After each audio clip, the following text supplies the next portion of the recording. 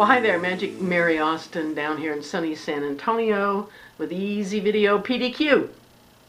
And today we're going to talk about tripods. Should you use one to shoot your video? We're talking about videos that you're shooting to promote your home business, and the answer is absolutely if you can. You know why? Because a steady video is preferable to a shaky video. It's that simple. You can achieve that with even the cheapest tripod.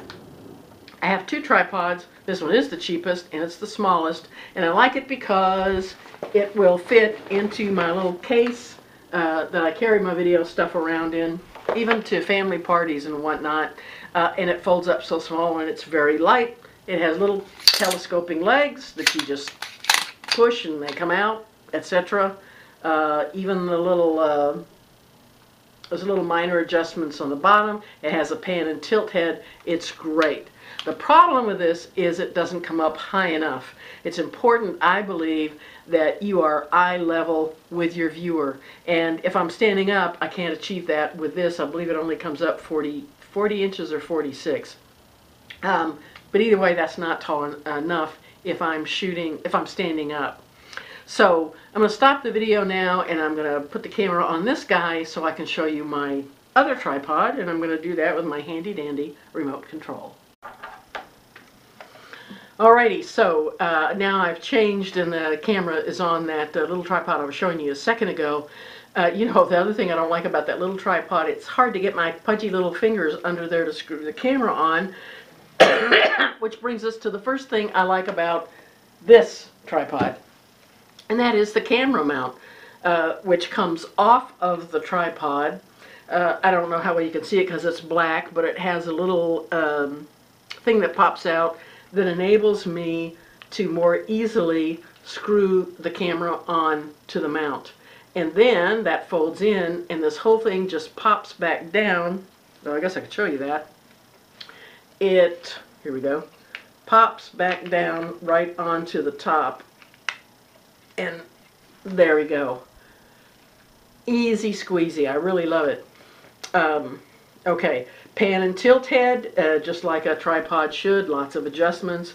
These legs obviously are, instead of little screwy things, you just pop them out and out they go, and with a quick little clamp they're locked in place. They're not gonna fold up on you.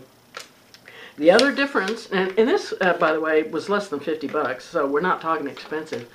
This has the center pole, all right? That gives you more stability for sure.